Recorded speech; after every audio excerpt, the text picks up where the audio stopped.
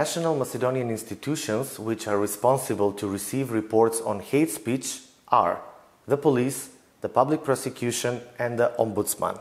The Macedonian Helsinki Committee has established a web platform where anyone can report hate speech and a similar web platform where anyone can report hate crimes.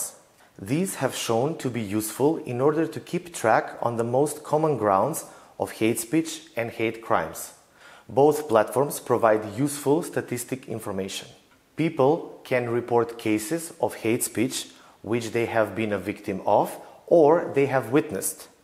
Citizens can report online by giving general information about the case or incident, location, and they can include an image, like a print screen, or a link to the noted hate speech.